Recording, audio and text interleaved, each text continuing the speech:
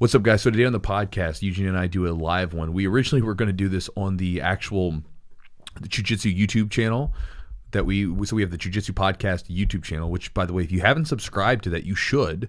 I mean, like, you're listening to it and you want to support it, and so if you want to support it, you can go subscribe and help us out. Plus, if you want to like watch the video or listen to the I personally like watching video of people and stuff like that. If you want to check that out, you can go to the YouTube channel, check that out. But we were going to do it on that, but there were some technical difficulties, and so we just did it on the Jiu-Jitsu page like normal. And again, if you missed that, then you missed out. But if you guys just sort of keep an eye on those things, because we do those probably about once a month or maybe once every 5 weeks, we do a live podcast. And if you want to check that out, we post them up there on YouTube and Instagram and everything else, and you can kind of keep an eye out for that and join us here in live. It's fun, and we usually do obviously some talk that we want to do, then we do some questions afterwards. So we're going to talk today about whether or not you should be in shape before you do jiu-jitsu, and if you're out of shape, should you get in shape before you do jiu-jitsu? It's kind of the question. I get that question a lot, and so we're going to jump into it. We're going to answer it, and then we've got a lot of good questions from people, and then we'll jump into one. I really like the ramble, by the way, the little talk that I did about the loss, because that one connected with me. Guy lost a competition, and he was like real sour about it because some guy was posted up on his social media and said he has to look at it, and I told him what to do about that. And again, it was from my experience as a purple belt back in the day. But anyway, let's jump into the podcast here in just a minute. Big thanks to our sponsors, as always, Charlotte's Web. They've been with us for a couple of years now, and again, it's been the CBD of my choice. A lot of you guys have used them, and a lot of people have sent me messages saying you really enjoyed the benefits you were getting from it. I'm happy about that. I'm excited to see that, because it makes me happy that you guys are trying something that worked for me, and it's working for you as well. Again, it's one of those things where I've talked about this numerous times. I was initially super skeptical of CBD stuff, because I remember hearing about CBD, I think way back in like 2013, 12, something like that. And I think it was on probably like a Joe Rogan podcast or something. And I was like, psh, you're right. I think the first time I saw it was I think Nate Diaz was like smoking like a vape pen with CBD, and they asked him like, "What are you smoking?" And he's like, "CBD." And there was like a big thing like, "What is he doing? He's gonna get fines. He's gonna go to a fight," because I think he had a fight coming up. And he was doing it for recovery purposes. So that was the first time I kind of saw it. I was like, "Huh, yeah, what is this stuff?" And I started using it, and I'm like, "Man, this stuff's awesome." It's great stuff, and I really love the benefits. And even in the live stream today, when I was kind of doing the sort of the outro version of this, where I was kind of talking about our sponsors and stuff, a lot of people were like, "Oh, dude, help me out with this, that, whatever." And so it was cool to see that. And so again, if you want to check it out and try out some of their products and get a discount on it, again, I talk about this as like the month challenge, right? Try a supplement out for a month, see the benefits of it, just like even like a diet, right? Give a diet a try for a month, see the effect of it. It's not going to work in a day, but give it a try for a month. You can go to their website at charlottesweb.com, use a promo code Jiu-Jitsu to save 15% on the order. Get some of the gummies or some of the tinctures or whatever it is that you want, and give those a try, and try it for a month and see if you notice a benefit. And if you do, then great, you can add it to your supplement routine. If you don't, everybody's body's a little bit different. I'm not going to lie to you. Some people, not everybody feels an effect from it, but if you're not one of those people, then good. You don't have to worry about it anymore, and you can move on, and you can get rid of that gnawing curiosity that you have about, would this work for me? But if it works for you, then great, because then you have a new supplement that could potentially help you out with your training and everything else. And again, my favorite time, if you're curious, I like to use it at nighttime, about an hour before bed. So hour before bed, then I use it. And then thanks to our sponsors, Epic Roll, epicrollbjj.com. Matt makes a lot of cool gear. I like his stuff. It's why we throw it out there. Eugene just got this sweet T-shirt. You can't see it if you're listening. If you're listening to this, you can't see it, but he got a sweet T-shirt from him recently. He said he's got it, but I haven't seen it. So it's a good shirt. I like it. But my favorite's the sushi one, though. By the way, but Matt's got a lot of cool stuff on there. And again, what I like about his gear is, and I said this at the outro part of this episode, which you'll hear, is that a lot of times, like I remember back in the day, all the old like it was like the Affliction and Ed Hardy stuff. I rocked some Affliction. Oh my God, I didn't like it. It was like skulls and like rhinestones and griffins, and it's like, what is all this mess? It's just like all thrown together on this shirt. And I remember looking at it thinking like, oh my God, it's just too busy for me. I don't like too much. I like good, clean, simple stuff. And again, that's what Matt throws out there. So if you want to check some of his stuff out, You can go to epicrollbjj.com, use a promo code Jiu-Jitsu, check it out. And again, if you guys want to check out our Patreon, which, again, besides the fact that you'd be sponsoring or essentially helping out a podcast, you're the podcast you're listening to right now, which, again, you don't really care about that, right? We're all very self-centered. I mean, we are self-centered, right? Sure. What you get out of the deal, right, is the fact that when you get in there, when you get access to it, you have access to years of content. You have access to conversations with other black belts and other jiu-jitsu practitioners about jiu-jitsu and all kinds of other stuff. We have a 4-week beginners program there. We have a warm-up routine. We have a stretching routine that we've put together, like some basic routines that we use at different times. Eugene's got his, I've got mine. We've got rolling videos, narrated videos. I mean, there's all kinds of stuff. There's a video we just uploaded recently, which was teaching people some ideas on how to deal with the lockdown, how to study jiu-jitsu, just some ideas on it, stuff that was useful to me. So all that stuff's all wrapped up in it. And there's also a second tier. If you join the second tier, you get to jump in on the live calls that I do on Sunday every 2 weeks. And in those, it's usually me and 10 other people. Like, it's not a very big thing. So if you've ever like wanted to kind of like be able to like get in and hang out and chat a little bit, that's kind of your way to do it. Which it'll be a little bit different because at the time of filming this or recording this, I'm going to be going to Costa Rica tomorrow, which is Saturday. So I'll be able to squeeze it in possibly. I just got to figure out when I'm going to do it because, still do it down there. But if you guys want to check that out, go to patreon.com/the Jiu-Jitsu podcast. And last thing I want to throw out there is thank you for it's recently I've been talking about, and a bunch of you guys have joined. Appreciate you guys that joined the Chew Crew, my email list. It's an email list, it is what it is, but I call it the Chew Crew because a lot of the stuff that's in there is not necessarily hardcore teaching jiu-jitsu. A lot of it, there's teaching there for that for sure, but a lot of it is like ideas, philosophical ideas, and even sometimes we just have fun. Like the other day, I was sharing a picture of with the people inside the Chew Crew. I was sharing a picture of this guy who wanted to smell my feet. He's sent me stuff before. Has he? Weirdly. He stopped finally. I think he I blocked him. Don't like my feet anymore. I think I blocked him too. It was weird. Never pictures with his nose superimposed. Isn't that weird? So I mean, it was pretty gnarly. What's wrong with it was creepy, and so I wrote a pretty good email and had I got a few messages back from people saying that they snorted or that they spit their milk out or something. So I'm like, sweet. So if you guys want to check that out, if you want to get those everything from silly random emails to hardcore jiu-jitsu technique type stuff, everything in between. If you want to check that out, go to jujitsu.net. There's a free ebook section where you click the button. You'll get 2 free resources. You'll get an ebook on drilling. You'll also get an ebook on putting together your own jiu-jitsu game plan. And I even show my game plan that I personally use so that you can make your own.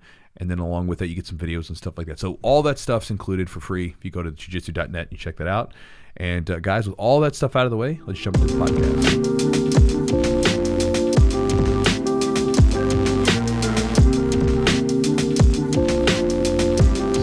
Let's jump into it, guys. So here's a question that comes up all the time, and I've talked about this a bit on the channel before. But should you train jiu-jitsu if you are not in shape? Should you get started in jiu-jitsu if you're not in shape, or should you first get in shape in order to do jiu-jitsu first? Like, which one should come first? I'll throw out my piece, and then Eugene will jump in from his physical therapy mindset. For me, I've seen it happen so many times. There's not it's really hard to get in shape for jiu-jitsu. For instance, I've had so many people come from other modalities like CrossFit and swimming and running and all these different places. And then when they come into the gym, they still get tired. Right? Now, granted, they don't get tired as fast as the person that lives a complete sedentary life and anything like that. And I tend to find that people that are athletes tend to pick up jiu-jitsu much quicker because they have a much stronger connection with their body, right? Like if I tell them to move their body a certain way, they have the ability to sort of feel out their body and move in a particular way and make their body listen to the commands. There's a lot of times there's a disconnect when you do something. I think we've all felt this before. Even me, I remember playing the guitar. I remember thinking like, okay, I need to like play this instrument, and then there would be certain chords where you'd have to manipulate your pinky just so, and I can see where I want my pinky to go, and I'm telling it to move, but it took a lot of practice to get it to move in that direction or to move in that particular way over time. And jiu-jitsu is the same way. You might see the movement, but then it takes a while for your body to be able to put itself in that position efficiently, and there's no way to replicate that. That comes from training.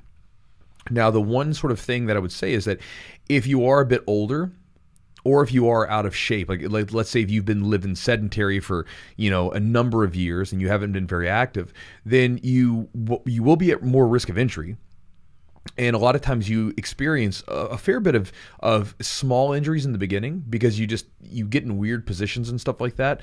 And, you know, the younger or the more healthy that your body is, the easier it can sort of absorb those. But the older that you get, or the more out of shape you are, the more detrimental those things are. And so what I would say is that if you are a little bit older, or if you're a little bit more out of shape, right, you haven't been on the mats, and for some of you guys like you that are in the lockdown right now, this would be good advice for you when you come back. Don't go like 100% balls to the wall, right? If you're new completely, I would probably say train for a little bit without rolling. Now, it's hard because rolling is kind of like the dessert for us, right? It's the fun part of training. It's where we get that feedback. Again, that's one of the reasons why Jiu-Jitsu is so addictive, because it's kind of like a video game in the fact that you get this feedback, right? You do something and you get immediate feedback as to whether or not it worked, and then you get to try something again, right? There's very few things in life that we get that have that kind of immediate feedback, right? Like, if, for instance, if we make changes in the business or something, it's like, okay, well, let's do this and let's see how the quarter goes, right? It's going to be several months before you really get a good idea as to how it worked. With Jiu-Jitsu, it's I tried the move and shut me down, or I tried, ooh, it worked, boom, I just found something new. And so it's addictive. But the damage comes from rolling, like when you get after it.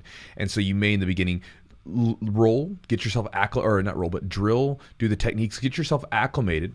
And if you are someone that's pretty out of shape, and again, you have to be honest with yourself. If you're out of shape, then it would be a good idea to go get in shape off the mats, right? Do some other stuff as well. So while you're drilling and you're doing all the technique and becoming acclimated and, raising your overall knowledge of Jiu-Jitsu, it would be a good idea to go do some strength training, right? Strength training is huge for injury prevention. Do some cardio of some sort and do those and get your diet in check. Do all those other things along with it, because that stuff's really important, both for your performance. And then again, we can see with what's been going on for the last about a year now, how important it is to be in good shape.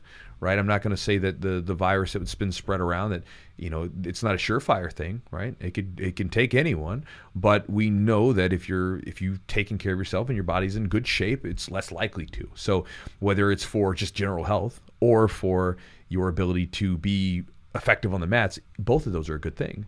And so I would say that I wouldn't wait, because a lot of times people put off things forever, and then they never get started in the first place. You get started, but what you can do is you can do that at your own pace. I tell a lot of times when some of the newer people come into the gym, if they're a little bit older or a little bit, maybe they're overweight, or if they're just really out of shape, I'll tell them, hey, why don't you just sit out of rolling today and just do this? Or when they start rolling, hey, why don't you just roll one round a day and then you sit out the rest? Ease into it. Because again, it's like when I go to yoga practice, I am like the worst. Like I'm the worst as far as like ability, right? I'm attentive, but as far as like absolute ability, I'm like the worst yogi ever. I go in there and I'm all stiff and tight in weird areas, so they're like, just go ahead and grab the back of your foot and just bring your toes in front of your face, like if you can't do that, you can use a strap or a yoga block. For me, I can't do a lot of the moves, and obviously I'm the one struggling. I'm on the struggle bus in the yoga room. But it's my practice, right? And, a good yoga instructor will say that, hey, it's your practice. You're doing this for you. You're not doing it for me. And same thing for your jiu-jitsu. When you go in there, you're not there for anyone else. You're there for yourself. You're there to better yourself and improve. And so, again, if you, do a round in, then sit out for a bit. Do a round in, take a round out. Whatever you need to do initially to get sort of going without risking injury or without like dying on the mat out of exhaustion. Again, it's not the smartest thing to just completely obliterate yourself in the beginning. You will get tired, a lot, but that's just a couple ideas for you guys, and I'm sure we'll throw a couple out. But Eugene, what do you think from the standpoint of a physical therapist, a doctor, for you guys listening, of physical therapy, right? This isn't some like random, butthole on YouTube telling you whatever. This is a guy that like fixes people. He's fixed me countless times and helped me get rid of, like, I had that shoulder issue like over the lockdown, and then you gave me my little exercises and I was doing those, and boom, man, like a couple months later, like it was gone. I was pressing heavy weight and everything else, felt great. But from your standpoint, what do you think? As far as so say someone's out of shape, they're not in good shape, like should they start doing jiu-jitsu and get into it, or should they like go get in shape first and then get into jiu-jitsu? Because my thing is, the reason I say get started is because a lot of times, and I think you've seen this, people a lot of times when they're looking to get in shape, there's a problem. They don't like exercise, right? And so, or they at least haven't felt the benefit of exercise. Or they haven't found the thing, right? The thing that's their... Well, and so what ends up happening is they're looking for something to get in shape because they're out of shape. And so for me, a lot of times jiu-jitsu, what I've seen with a lot of the students is students who are not naturally like, gym rats like me. Yeah. They find this place where it's an easy form of fitness and they're able to get into it, and it's not so... They can actually stay connected to it, and they can actually do it, and then they get some results from it. They get excited, and then what ends up happening is it does this thing where it's a catalyst for everything else, where they say, okay, well, I've been doing jiu-jitsu. I lost 10 pounds. Wow, I lost 10 pounds. Holy crap, I lost 10 pounds. What else could I do? And then they're rolling. They're like, hey, what if I stopped drinking sodas, drinking like energy drinks every 10 minutes, and stopped eating donuts for lunch? I wonder how that would affect my jiu-jitsu. And then they clean up their diet a little bit. I was like, man, I'm feeling great. And I lost 10 more pounds. Yeah. And then they said, what happens if I start strength training? And then they're rolling with someone and they like armbar the person and they like felt strong doing it. Like, what? And so it kind of becomes this thing where, again, because of the feedback, you get these instant feedback where, because I think that's really, to me, where exercise becomes addictive is when you do something and you can see a measurable result where you're like, wow, it worked. Whether that's a scale going a certain way or your body looking a certain way, or when you're rolling, you feel a certain way. And that's an addictive feeling. Yeah. So I think it like depends on, I agree. I think you can start. I think most people, I mean, there's always, there's always exceptions, but I think most people can and should probably start jiu-jitsu first. I think there's multiple reasons why somebody may not be, in great shape, whether it's, certain things, confidence or whatever, but like something to get the ball rolling. If it's the thing that like starts that snowball effect, then yes.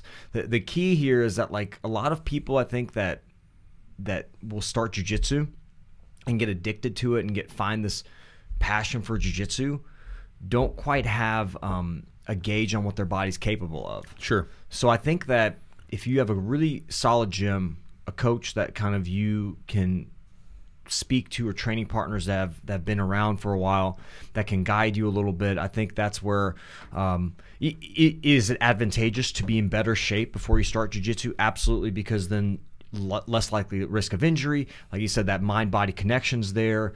Your body's more resilient, but a lot of times you need jiu-jitsu to get that ball rolling. So I think that I would recommend probably that people start jiu-jitsu. Because you can always talk yourself out of it. You can always say, well, I'm not in good enough shape yet. I'm not in good enough shape yet. And then you can that can go on forever. So I think that if you can do it in a safe way, in a measured way, where you're not like, I've never trained and now I'm training 5 days a week, twice a day, some days, whatever. Like, I mean, that's where you get in trouble. That's where because your body needs time to adjust, like to the stress. Like your body's able to tolerate a certain load. Right. It's capacity. Exactly. Right, okay. Capacity. Yeah. So that's it. Like, and you got to figure out where that is, and that will increase like that. Your capacity to take on that stress and that load is going to improve over time. Yeah. Like, you get to a point where you can train, many times or roll frequently. Sure. But you can't do that initially. Oh, no. Your body's not used to it. So, yeah. I mean, I think it's great to get the ball rolling that way, but you have to be measured, and you can't, like, even though it's so addicting, you have to back off. You have to kind of pump the brakes a little bit. Yeah. I mean, when I first started, we didn't have the option to train every day. We didn't. Right. We didn't back then. But I remember, like, I wrestled and I was in shape and everything else, and I went into jiu-jitsu. It used so many different muscle groups that I was not used to. I was so sore the next day. I remember my hips, like the hip flexor muscles and stuff, being really sore. Pulling in with the legs and doing guard and stuff. I just never done it before. And I was super sore. And while we were talking about people getting in shape through jiu-jitsu, I want to give a bit of a shout out, because I know some of the students listen to this thing. Big shout out to Drew. He does the morning class sometimes, nurse. Drew, yeah. So you would know him. But Drew came into the gym a little over a year ago, about a year and some change. He came in, I think it was in March of 2019. But he came into the gym and he he's lost like 80 pounds. And even today I was like looking through, Instagram and stuff, and I saw that he was at the gym. Yeah. Lifting weights. So I was like, I wonder, was he lifting weights before, or did he lose 80 pounds with jiu-jitsu and get going and then get into it? Either way, I mean, the dude's lost a ton of weight, and so I think that's one of the things that what's really fun about jiu-jitsu for a lot of people, and what I think becomes a useful tool as far as people's fitness goes, is that jiu-jitsu is this cardio that's fun. Right, cardio most of the time is the worst thing to do. It's the most boring thing to sucks. do. I mean, I don't mind it that much, but I'm a gym rat, so it's like I can get on the bike and I can pedal for a half an hour, 45 minutes, or whatever, and just go. I can go for long walks and put in podcasts and audiobooks and things of that nature. It doesn't bother me, and I love lifting weights. But when it comes to like training, though, training's the best cardio, like jiu-jitsu, because you're rolling, you're playing a game, and you don't even think about it. I mean, 6 minutes flies by, in the middle of a good roll. And sometimes it does. Sometimes it goes. If you're getting stuck on the bottom, smashed, squeezed, you're like, oh my God, let's go, time. Or if you get really, really tired, like you get exhausted, your cardio's wiped, and you get that deep lung burn, and your hands are curled over, and like you can barely grab anything because they're so filled with blood. And then you look over and you still got like 4 minutes left. You're like, oh my God. It kind of drags in, but again, I think that's just kind of the basic gist of it. And then the reason I asked this because I had a message from a guy recently who had a situation where he experienced a little injury, and he's like, man, Chewy, you said I should get started. And he's like, that was inspiration for me. He's like, but now I'm wondering, should I continue to train when I come back, or should I get in shape first? And again, it goes back to this. If you're not in shape now, people can always prove me wrong, but typically speaking, people need something to shake them up out of the routine, because the problem is that your routines, your habits and your routines are set to the point where you're not going to get in shape because you're not doing anything different. Yeah. This is why I'm not a big fan of like home workout stuff. I think it can be good if you can give it its own space. Right, like if you have like a garage or something that becomes your home workout, that's cool. But like like for instance, the old P90Xs and stuff, where you'd like, all right, let's get out here in the carpet, and it's like that's your rest space. Yeah, you have to separate those. You got to separate them because you're in a weird place, and I think that getting into a different environment, it's like a new lease on things, and you get to be in this new place, and you're doing this new thing, and there's a lot of newness to it. Yeah. And along with that, the training is one of those things where it's very fun and it's addictive, and it's really good for just burning up calories.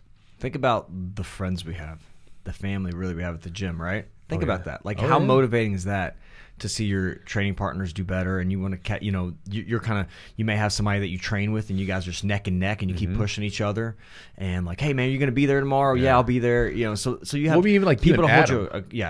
Like you and Adam, I remember like whenever I would. It's funny whenever I would pick you guys to roll, you guys would have battles. You're just like. I mean, we don't want to give anything up. Not a thing. I remember there was one time in particular, it was like last year, like we were doing a pass and defend, right, or whatever. So basically, the bottom person's trying to sweep the person on the top or submit them. Top person's trying to pass the guard.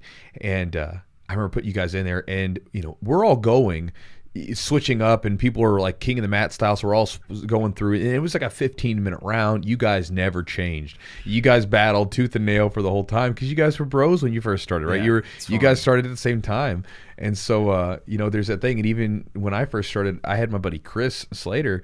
He started training with me, and man, dude, we battled all the time. And I remember, he'd catch me in an ankle lock or something, and I'd want to just take his head off and back and forth. But then we would go to competitions and we win together. I remember we went to one. It was kind of funny when I was younger. I was a bit more what's the word? Malleable, easily able to be manipulated a bit. And I was young, and so I remember my coach. The rivalries in the area used to be something in some of the politics and stuff that went on. And I remember our coach was like, oh, like these are the guys from the other team, right? And I'm sure he had something to do with it. But we were at this competition down in Nashville, and Slater and I were in the open division. And for our first match, we both had to go against guys from one of the schools across town, one of the gyms across town, like one of our rivals. And I remember I beat my guy like 15-0, and then Chris he tapped his guy with like a knee on belly. You know, just like he was just there holding, you know, and you know, just but again, it is rough. But to get to it, yeah, we've made a lot of friends. We've had all these crazy experiences together, and it's such a cool thing. And again, maybe that's another thing too is, you know, when you find a good gym that fits you, it's another thing that then brings you back, because we all want to belong into something, right?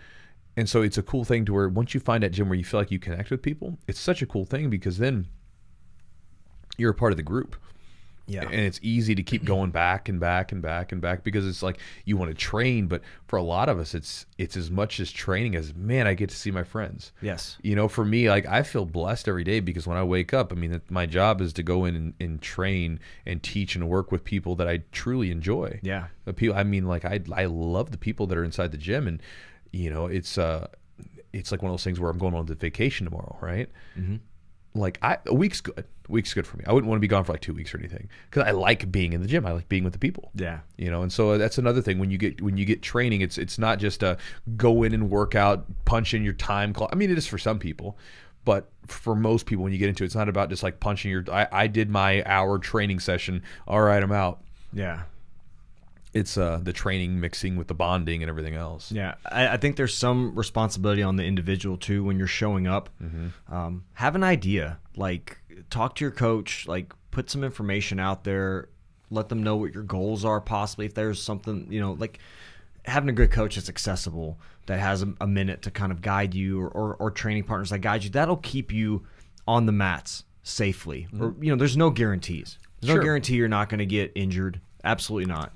Well, there's a guarantee you're going to get injured at some point. You probably will. You're going to get something. I mean, probably will. Yeah. You know, even guys that don't have serious injuries, like they'll have little tweaks and dings and like stuff like that. It happens. Yeah. So just know and have some knowledge of jiu-jitsu. Like the internet is an amazing thing. There's so much information out there. Your channel is great for beginners as well. Like, hey, basic, you know, guard retention or basic close guard techniques, whatever. Have a little knowledge, and having that knowledge in your head can be very beneficial when you're training, just to give you a little bit of a purpose and an idea on what you're trying to achieve too. Yeah. So you're not just like flailing around giving your back up or something. You have no idea what jiu-jitsu really is. So have some knowledge there. That would be helpful. You know, and then strength train, like you said. That's huge. Huge. Probably one of the biggest things, most important things. The narrative of like that we used to hear, like, all you need to do is jiu-jitsu. Like you're finding that is less and less further from the truth. Like it's further from the truth now that strength training is not beneficial. It absolutely is for performance and for injury prevention. So, I mean, it's huge. Yeah, I mean, it's useful. It's just another tool in the box, right? And I was going to say something, and it just slipped my mind. Had a little brain fart. Yeah, it's all right. What were we talking about just a second ago? Coaches. Coaches. Oh yeah. Here we go. So if he just had to jog it, jog that jiu-jitsu I'm brain. an old Buick sometimes. Body's like old Buick. That's what I say to someone. I said, oh my god, that was training with him. I was like, I was going with the young guy. I said, man, I'm an old Buick. Give me a minute. I got to warm it up. Once I'm warming up, though, I'll go with you. Yeah. But going back to what you're saying, if you have any reservations because you are, you know, overweight, you're out of shape, you're this, you're that, whatever. Whoever's teaching you, just let them know. Yeah. You know, unless they're like, if you go into a gym and you say, hey, listen, coach, I mean, I have not been active in 10 years and I'm just nervous. I don't want to get hurt, whatever. Is it okay if I just do technique and not roll? If that person like does anything to like make you feel bad or make fun of you or whatever, just leave. That is the wrong gym. And by the way, like if someone ever made you feel comfortable, don't worry about being polite. Sometimes here's what I say. It's one thing if they make you uncomfortable because they're getting you to work harder or something like that. It's a different thing if people are chipping at you or making you feel uncomfortable for something, like, you know, if you were saying that you were concerned about it. Yeah. What I mean is there was one time I went to I was telling you guys about me being terrible at yoga. Well, I went to the first yoga studio that I went to was this super. And I can say this because I've been to multiple yoga studios that are not like this. So I just thought this was the way they were. Super snooty. I went in, and first off, and I'm a business owner, so I look at these things from that perspective. Sure. I walk in, nobody says, hey, sir, how are you? What can we help you with? Like the receptionist is just sitting there, and I'm this new person, and new people like me in this place, and people come into our gym, they do this. They give off a certain look, which is, I'm lost. I have no idea where I'm going, you know? And nobody said anything to me. So eventually I go up to them, hey, and whatever, and she directs me to the class. So I go into this class, and I mean, I literally went in and did this whole class and did not talk to a single person. No one came up to check with me or anything like that. But I was like, okay, I guess this is just how yoga is, right? I was so used to the gym where everybody's so, hey, what's going on, man? How are you, right? Like, how's it going? You need some help with that? Whatever.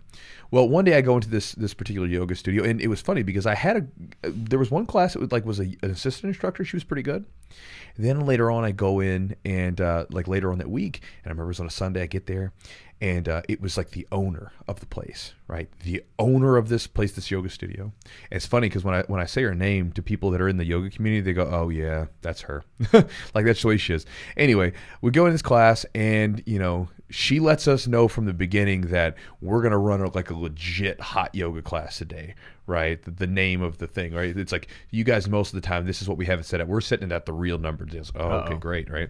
So then she's like walking around, and you know, I was told by all the people, because it's my practice, right? It's your practice here. That's what they always say, right? Well, I've got a strap and I've got yoga blocks because I need them to get into certain poses without screwing them up. So we're doing this one with the quad. My quads and hip flexors are tight, so I have to use that strap to pull it up. And she's walking behind, you know, just kind of viewing us, and she just sort of casually says in that voice, yeah, so if you're using a strap, it's kind of cheating, but, you know, it's okay today. And she just kind of walks past. Oh. And I remember dropping it, and I was like, huh. And I sat there for a second, because, again, to me, this is the same as some guy who maybe has something going on in the mat, and I'm gonna help adjust them, right? Here, let's find something that works for you, not I'm going to make you feel bad about it. So I sat there. I said, no, I'm not doing this. I wrapped up my yoga mat, and she goes, is everything okay? Oh, no, but I'm out of here. You know, just left. You know, and then I went to another yoga studio and found a good one. So going back to it, if you ever go to a gym, and again, there's times where, you know, your coach will be there to help push you and help get you, because sometimes we all like need a little bit of a push. Sometimes we're all being like just soft or not getting after it like we should, and your coach is there to help push you. But there's other times, especially in the beginning, when they're trying to help get you going, like if you're starting to make like because I've had people come into the gym that have told me this, you can always find another gym out there. You know, there's usually gyms out there that you can check out. So again, if you're concerned for your health and safety, and someone makes you feel bad about that, that may not be the place you want to train at. Yeah, you know. And I think gyms are a lot better about it now than they used to be. You know, we talk to some old school guys, and it's just like, you sink or swim. We're gonna beat the brakes off you, and if you can handle it, great. You're meant to be here. If you can't, it's different now, bro. For sure. Back in the day, it was sink or swim, kill or be killed. I mean, so you know, it's funny because today, you know, like for instance, white belts can't even like do knee bars and stuff in competitions. You can't knee bar? Right. I mean, back when I first started, first off, knee bars and ankle locks were, everyone could do them. Yeah. A lot of times white belt tournaments, you could do heel hooks. Back in my day. And then I remember the very first submission that my coach caught me in was a knee bar. Now, luckily, I'd been watching fighting, so I knew what a knee bar was. I just never felt one, really. But I was like, basically, we were in a situation, and I got to his back like a wrestling position. And in wrestling, you'd split the legs. Yes. And he rolled under me, got the knee bar, and that was his first submission. Now, I knew to tap and stuff, but I think about now, like, you know, again, how many other people would have come in there who did not watch stuff like I did and get involved like I did, and they could have been jacked up from that knee bar, you know, but I knew what to do. Well, if it's your coach, too, they'll probably know to kind of let go. There was one time, literally, like when I first started, and I was caught like in an arm bar, and I literally stood up and was trying to shuck the person off, and the coach at the time was like, no, let him go. And like, my arm was super sore, but you're a white belt and you don't know shit. Yeah. Like, you're like, I'm going to just muscle my way out of this thing against like a way more skilled, you know, practitioner who's, you know, fought MMA and stuff too, which, you know, so you have good coaches are there, you know, to guide you, and you have good training partners. Like if somebody catches you in something, they're obviously know they have it locked in. They're going to let go. They should let go. Doesn't always happen, but I usually choke white belts, like brand new ones. Yeah. Because they don't know anything. But if I take your back and lock you up in a position, you can't really wiggle out of it. Yeah, there's no denying a choke. I mean, that's it. Right, because the choke's I feel it, right? So that, they know to tap. Whereas with the arm bar, sometimes, I've had like guys in there and they're like doing this. And, in this instance though, like this can be something worth, and I know we're just kind of going off the tangents because we've answered the question that I planned to answer. But like a lot of times I'll have those guys and I'll have them in arm bars, and unless they do some big wig out or something, I'll just hold them there and see, like I got you, and it's actually a good test of, can you hold a submission? Do you have real control of it? Or do you just have to do it real quick, but you don't have real good control of it? A lot of times if people can wiggle out of that stuff pretty easily, you don't have the best control. So it's something worth doing where you want to test it out. I know that one of my black belts, Nate will get to the very end of the submission and fight for a little bit. And him and I, like, this is how we roll. If I get him in an arm bar, he knows I'm not going to just pop it, and he'll fight a second. Because sometimes, like, I remember when we first started rolling, he'd pop out of the arm bar sometimes. He'd push off the head and stuff. And I had to really get good at controlling and then holding it for a second in, like, 1/1000. And then he'll be like, all right, you got me. That kind of thing. So, well, usually, like, when you make the eye contact with them, they're usually all right. Like, you kind of hold it, and then you stare at them for a minute, and they're like, all right. That usually gets the point across. But yeah, I don't know. Like, I think keeping everybody safe is so important. So, like, having just obviously starting jiu-jitsu at any time is great, but having a good gym culture is also really vital, I think, to keeping people coming back. Having great upper belts too. Yeah, I mean, there's a time to be dangerous, and like when you get into like hardcore training, that's more dangerous training. That's where injuries happen and stuff. And it is what it is. It's just, it's just performance, right? It's, for instance, it's like a Camry. A Camry is a good car that'll just run forever, right? But then if you get some like really high performance sports car where you've done all the work to it, and this darn thing has, 1,000 pounds of torque or something at the wheels, right? Like that thing is going to break down all the time. It'll probably have maintenance that needs to be done. And it's not the thing that you want to have as your grocery getter, right? It takes up more fuel. It needs more work, more constantly. It's a different animal. But if you needed to get somewhere and have a race, that's your thing. Same thing for competitions. Competitive training has its place, but it's the stuff that's going to absorb it's more energy, right? So you're going to have to be fueled up for that stuff. It's the stuff that's going to need, like, that's going to require maintenance on your body because it's going to really damage you up. So you have to make sure you keep that into account, because you'll get dinged up and stuff. But if you want to win a competition, it's what's necessary. And then, there's other times where you can kind of go into Camry mode. You can go to grocery getter mode. And like for me, for instance, I'm an older guy, and I'm not old, but I'm a newer model, but I've got a lot of mileage on the body. And I just shared that with you guys because you go, you're not old. I know I'm not old, but I'm still like, I've been grappling competitively in some fashion for 20 years. Yeah. More than half your life. Yeah. Yeah. More than half my life.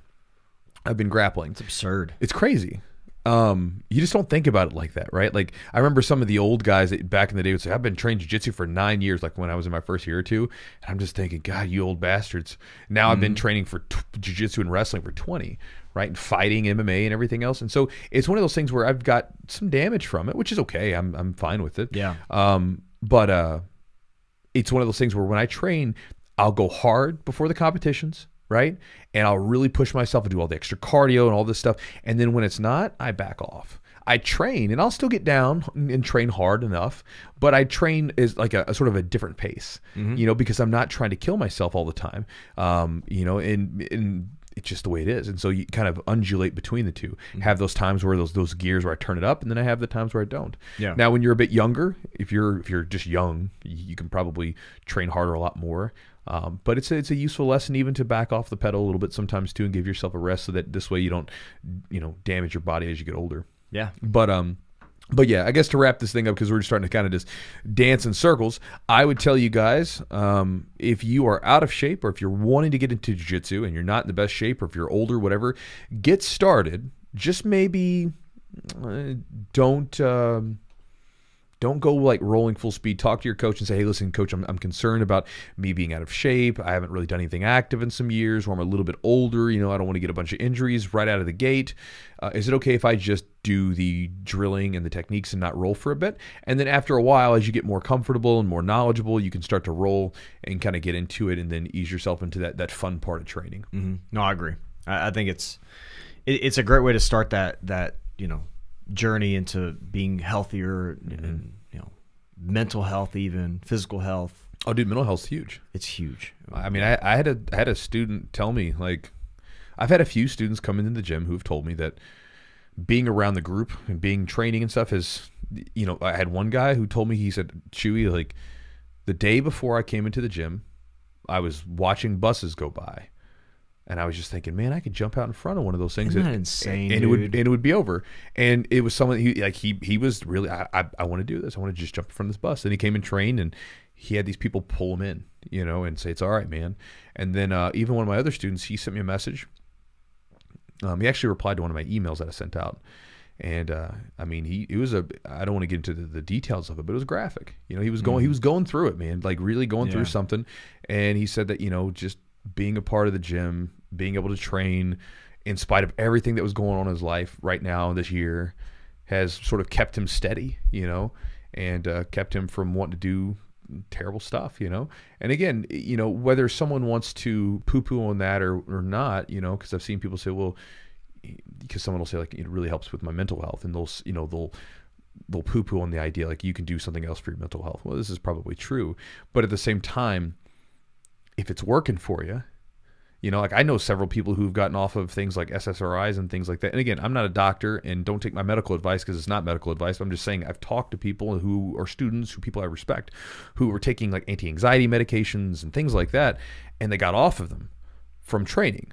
Mm-hmm. It's so neat. And even when you look at the thing that our body is meant to move and exercise and be exerted, and you see the effects mentally and all of the cognitive benefits from it, and you see that, and you're like, oh, it only makes sense that we're supposed to do this. Our bodies are not meant to be sedentary, and so when we move, we get all these benefits from it, and both like physical and mental. Yeah, I agree 100%. I mean, like, the lockdown's a perfect example of that. Like, you see people, their bodies like start to, just double in size almost. Yeah. They you get depressed or you start eating more, like whatever. I mean, it's just there's such a correlation. It's undeniable. Not to mention that, but friggin' the isolation for people. That's the worst. Like, remember coming into the gym and seeing each other like, hey, we're here. That was fun. It was like, we're finally getting to see people again. It's weird. It was weird initially. It's like, being around people, it's great. So, feel bad for everybody, like some places that are on severe lockdown that can't even, see their buddies. But it'll get back soon. It will. We'll be there. All right, guys. Let's do some Q&A. All right, Q&A time. I'm going to go through this here and take a gander at what you guys left over the course of the chat, and then we'll pick some questions from you. We'll start sending them, and we'll start at the top. And Chewy, you're going to Costa Rica. I'm going to Costa Rica tomorrow. Yeah, leave for Costa Rica. That sounds awesome. It's a fun trip. Yeah, Justin Court, one of our brown belts, puts that on every year. It's awesome. Kenry Griffin, I'm glad you made it. He said he finally made it to a live show. I'm glad you're here, bro. I assume Kenry's a male name. I don't know. Kenry?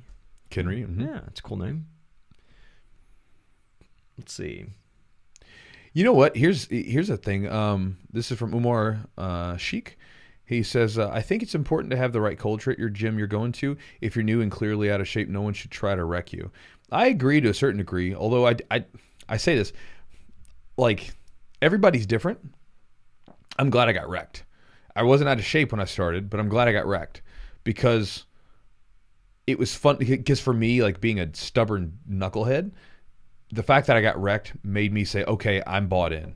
The fact that I couldn't do anything to you guys, sign me up. I want to do this.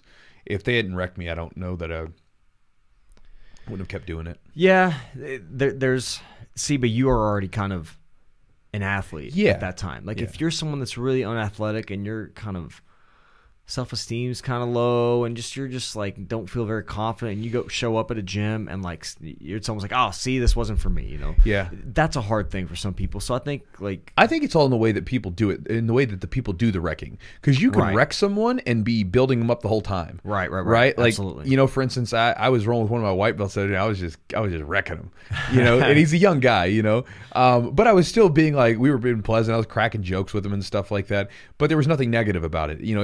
It's this we're just kind of doing this dance or whatever and going back and forth. But you know, I think it's the way that you do it. You know, there's a super aggressive, like I'm going to smash the crap out of you and I'm not going to help you back up. But there's also I'm going to put a little smash on you. I'm going to show you a couple things as we go and help you out a little bit along the way. Yeah. All right, Chewy. Anybody that you know, I think we got some guys that and girls that train. Miles says, what about training BJJ with asthma? Anything about that? Any caveats about that? Well, I would first say consult your doctor. Consult your doctor. Consult your doctor to make sure whatever's going on. Because, again, I don't know what kind of asthma you have, whatever. With that said, I know several people who train with it, and they'll have their little inhaler. Chad has asthma. Chad does. He used to have an inhaler. He doesn't act like it. Yeah. But, you know, Chad had asthma. I mean, I think he still does, but I think he outgrew some of the symptoms. Yeah. But he had asthma, and he would have his little inhaler on the side sometimes, and he'd need it. So, again, can talk to your doctor, but I think it's perfectly reasonable to say that unless you have some, maybe there might be some crazy extreme case, but, you know, unless there is, you should be able to get some sort of training in. Yeah. You know, I think it's reasonable. I think so, yeah. I think you have to listen to your body. You have to know like what you're capable of. Have obviously your inhaler or your medication with you, and just know like, hey, I think it'll get better over time. Like your capacity to train will get better even with asthma. Of course it will. Well, and this is the thing about jiu-jitsu too, and this is martial arts and athletics in general.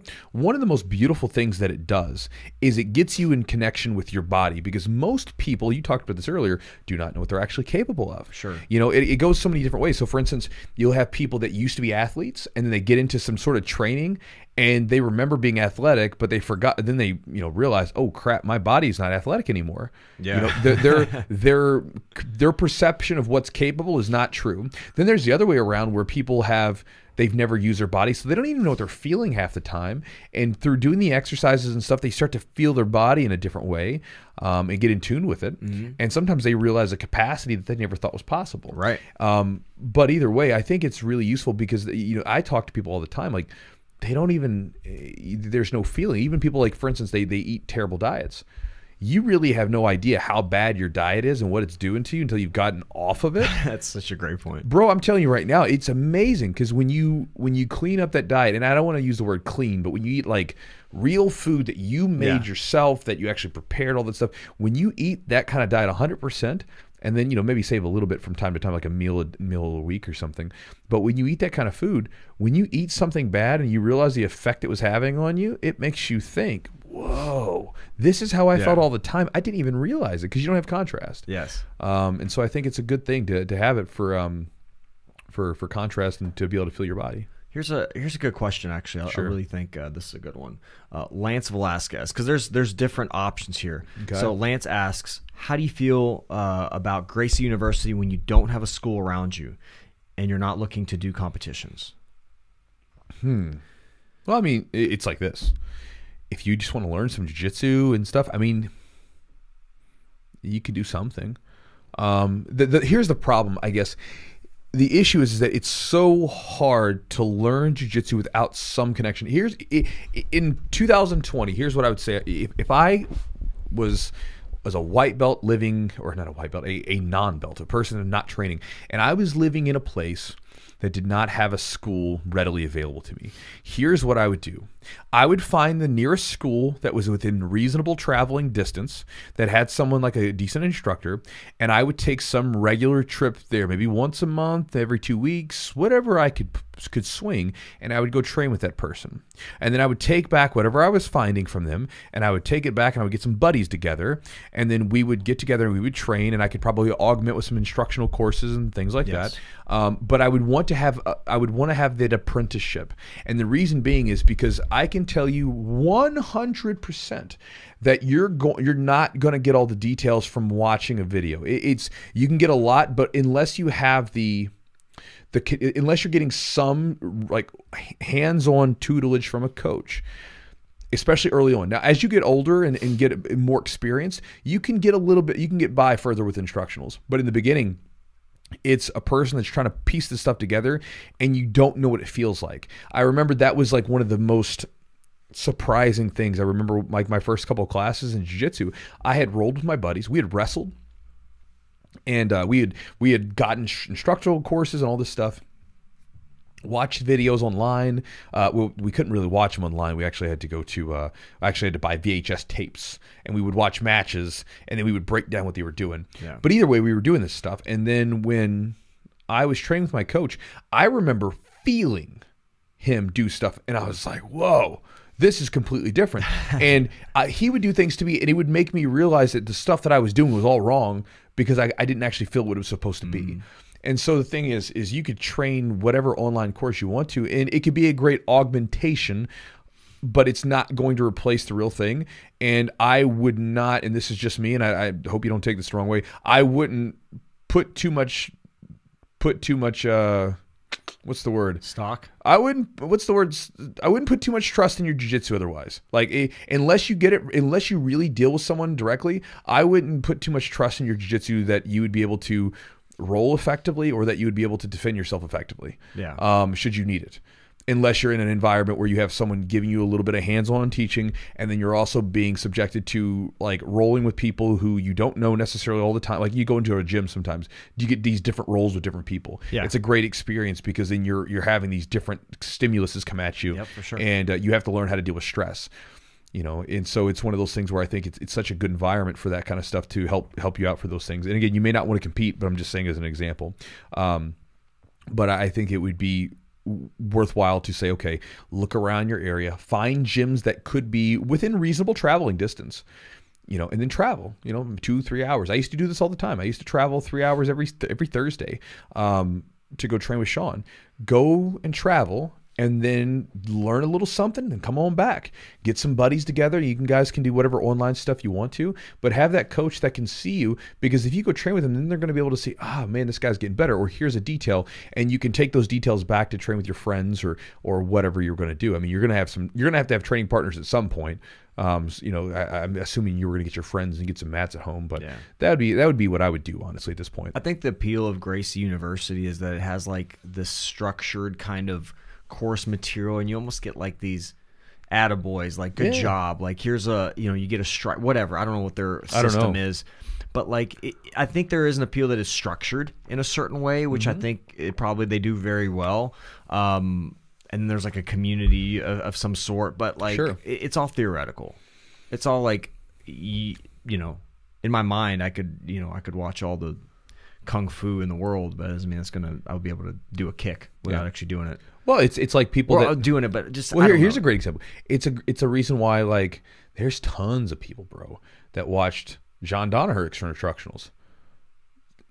Doesn't mean that there's not 99% of them are not winning tournaments using those moves. 99% of them are not doing this stuff all the time, because you can watch something. Watching something's great, and it's probably less. It's probably less than 99%. There's probably like a 5 to 10% group that's really taking action on this stuff, right? But most instructionals, unfortunately, and again, it's just the nature of the beast, right? They collect dust for at least for a little while. And so it's one of those things where you got to put that stuff into action, and you have to have people to do it with. And learning that stuff, especially if you can learn it, there's just something about it. And I can't, and it's just the feeling of it. I've had people, like, for instance, when I go to seminars, if a coach does something and I can't quite put it together, I'll say, hey, can you put me in that? I need to feel it. Because if I can feel it, it's a different beast. Yeah. Like, oh, that's what it's supposed to feel like. And there's something to that. And so, you know, again, it's not to put a knock on anything, because I'm sure those guys with the Gracie University probably do a great job of structuring it and everything else together. I think that there's no substitute for like direct on hands-on learning. I just don't think there's a way around it. Yeah. Got one from Emil. Says, I lost my first competition recently, and I see my L on both of my competitors' social media. Got armbarred and guillotined and sub only. Good to use this as motivation to improve, or could it be bad? So here's one for you. So good story. I think I got a good story for you. So you got submitted. And it's okay. It happens. You know what? On one of my, it wasn't even a smartphone. It was an old flip phone. I remember back in 2007, I got submitted by a guy by a guillotine.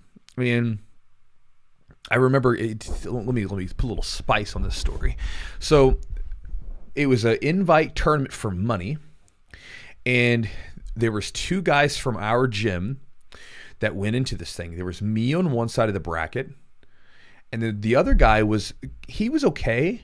He was a good wrestler, and it was like okay jiu-jitsu, but he's a good wrestler. And but he didn't take jiu-jitsu seriously. He wasn't really into it. Me though, like I love it. I love jiu-jitsu and whatever. And so we're on opposite in the bracket. Now people were expecting me to do pretty well. First match, I go against this guy. I get guillotine choked. I'm like, pissed, right? Now my friend who didn't take jiu-jitsu seriously, was a better wrestler than me. And he knew how to play the points game and everything else. He ended up winning the thing. Mm-hmm. I was so jealous. I was so angry because I was just like, you don't even care about this stuff and you're just killing it. And then me over here, I love this stuff and I didn't even make it out of the first damn round. Mm-hmm. And I was so frustrated with it. And I remember I took the picture of me losing, and I took it and I put it on my phone. And I looked at that picture every single day. Every time I flipped my phone up, I would see the picture of me getting choked out. And the reason I did that was because I wanted to remember that feeling, because I didn't like it. And I didn't want it to be, and again, it's not me, right? It's just something that happened to me. It's not who I am. But at the same time, I wanted to remember that sting. So that's why I would push myself harder in training. I would be more dedicated. I would work on my wrestling. I would do all the things I knew I needed to do in order to improve. And so with you, man, those L's don't feel good, right? But again, that's really what defines champions, right? It's not about how things are going when you're winning, because that's easy. When you're winning, everything's good. It's like, how do you respond when things suck? How do you respond when you're losing? How do you respond when you make mistakes? Those are the things that are changing, and it's the way that you respond to those that really determine everything. And so, yeah, I would save those pictures. I'd save them. Take those pictures of you getting guillotined, put them on your phone. Take a look at them every now and then, just to remind yourself of the sting, right? Make sure that you work on those escapes. Make sure you work on the defenses to those things. Like really do the work that needs to be done. If you slacked off with your cardio or whatever before that competition, make sure that doesn't happen again. Do whatever you know you need to do to improve for the next one. But remember that, like, don't let those, because here's the thing.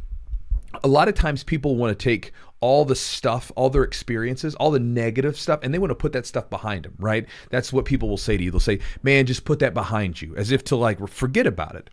But it's all that stuff that's behind you that really, that's where some of the best stuff you got. That's what that makes who you are. So for instance, for me, the way I think about it, imagine a road.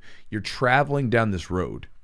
It's a good idea every now and then to go back and look over that road to see what's sticking out. Because when you look over it, you'll find things there sticking out. And those are the things, those are the lessons to be learned. Those are the things, the resources for the future. Those are the things that you need going in. And for you, you don't want to forget about the match. You don't want to erase it. You want to remember it. You want to remember that you got beat at this competition, and this way you can fix it. And so I would say, instead of trying to like, don't be angry at them for posting on their social media, by the way, because you'd probably do the same thing. Just take the picture, save it, have it on your phone, put it in, like, you can make a photo album in your phone, and put it like as inspiration, and look through those photos from time to time, and remember that you got beat, and remember the sting that was associated with it. Remember what it felt like to be standing there with the other person getting their hand raised, and then train your butt off and get better for the next one. That's what I'd tell you. Yeah. I think one of my best performances came after some terrible losses. Oh, yeah. It was just such a great motivator. It stings. It stings, and it's painful. And if you love jiu-jitsu or you care about what you're doing and it's important to you, it's going to sting. It's just going to. Sure. And then, and plus, it was, I think you said you're a white belt first comp, so, I mean. Well, and that's the thing, too, is the earlier you are in your competition sort of career, the more it hurts, man. You know, because it's almost like it's like in life, right? Anytime it's the first thing that it happens, it's always a big deal, right? So for instance, everybody remembers their first relationship that went south. It's the biggest deal in the world, right? It's like, your first love breaks up with you, or your first girlfriend cheats on you or something, or whatever. Like it's the biggest end of the deal. World. Yeah. And then later on you get older and you're like, psh, whatever. Stuff happens. It's the way this works, you know? And that's just most of the things in life. Like, you know, the first time it happens, it's a big deal. Or even the first couple times it happens, a big deal. But as you get older, you just kind of realize this is part of it, you know? And, you know, seasoned competitors, as they get older, nobody likes losing, right? Like, if I get beat, I don't like losing. But it doesn't have that same sting that it did when I was younger. But again, if you have that sting, It's negative emotions are a powerful thing. Don't let anybody fool you, right? Because there's all that like self-help guru garbage out there that's like, just think positive, you know, that kind of stuff. If you listen to a lot of really successful people, if you go read through a lot of biographies of really successful people, you'll find that a lot of times there's a negative emotion-based motivator somewhere in there, right? Like, you know, one of them that I used to listen to several years ago that was like part of my morning routine when I would like wake up real early and want to get myself motivized. You ever seen that Charlie Murphy skit? Was it on... Dave Chappelle. Yeah, I don't remember that. Motivized. Anyway, was that Rock talk where he was talking about just like remembering being broke, remembering being a kid and seeing all this stuff going on and then being like, all right, I'm going to go forward. You know? And so again, use that as motivator. Like the negative stuff's not a bad thing. It's only a bad thing if you consider yourself, like for instance, it's only a bad thing if you identify with it. If you look at it and say, I suck, whatever, this kind of stuff, that kind of like self-pity garbage, then it's a problem. But if you look at it and say, you know what, I got choked, but it ain't going to happen again. I got choked, but I'm going to get better from this. The way that you perceive that and the story that you tell yourself can make the difference between how you react to this thing. And so, again, use that negative sting that you got from the competition and push forward. Long tangent. That was a good one. So it says, Chewy is from Sid. He said, Chewy and Eugene. I'm a smaller new blue belt, 138 pounds. I feel as like I'm... never practice my top game, as when I roll, I always get smashed. Any tips to work on retaining top position? Well, yeah. So let me think about it this way. So one of the things that that happens a lot of times, and I've seen this with a lot of smaller guys, is they get really good at the bottom game because they have to, right? It's where they've got to be. Let's flip it around. Wrestlers, as an example. Wrestlers who come into jiu-jitsu, they are always wanting to be on top because it's where they feel comfortable, and they'll always go for takedowns. They will not pull guard. If you know, you could have money on there. You're like, I'll give you $100 if you pull guard. Right? I'm taking people down, right? And especially with the wrestling mindset where it's all about winning, right? And so they don't want to be on their backs, and because they don't feel like they're gonna, it's not going to be a comfortable position. You know, my coach had to force me on my back by giving me a directive. Like, you have to be on your back, and that's the way it's going to be. You're not allowed to start on top or go over for takedowns. Well, a lot of times what happens with the jiu-jitsu guys who get into jiu-jitsu who aren't naturally top players, they turn into, you know, these like comfortable little bottom feeders. They're just comfortable to be on their back. Like someone will like breathe on them the wrong way and they'll fall back. They just like, I'll just play my guard, right? Like there's guys that I've had before where, I mean, they had beautiful guard games, but I mean, you would look at them the wrong way and they'd fall over on their back. I'm like, bro, stay on top.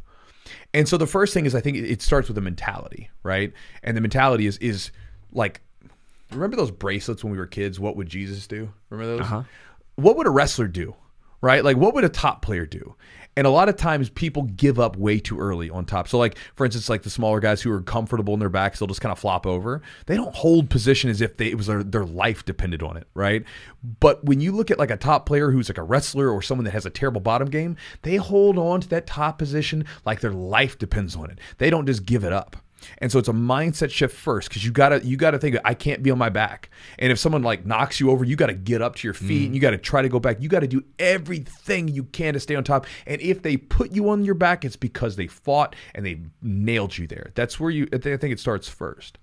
The next thing is that you're smaller. And so you're going to have to learn how to float a little bit, because if you get in there and get really, really tight, for instance, bigger guys are like, especially if they're a good deal bigger than you, which isn't, you know, there's probably plenty of guys north of 200 in your gym. They're going to be able to just roll you over. I mean, if you're not really, really low, and there's a way to do this, if you really lower your hips and you play like a side control, I probably wouldn't advise going to mount all the time, just because you're going to be straight on. Whenever I'm the smaller of the opponents, I almost always play side control, then go for the back. I don't typically go for mount, because when you go to mount, the person has a nice straight push and they can really launch you. But you could also play knee on belly a bit too. Knee on belly, side control, and back. And then when you're playing that, be ready to move, because if they try to explode up just to knock you off, be ready to like move around and post your hands, post your feet, whatever you need to do. You've got to play a little bit loose. you know, you got to be tight, but you got to be ready to play loose. I remember when I was training as a blue belt, there was a guy that came into the gym. I was about 185 pounds at the time, and this guy was about 260. He was athletic. He played football at U of L, and he was like a Ohio State champion wrestler. Yeah. Tough dude. And I remember if my weight was off a little bit in mount or side control, he would lift me.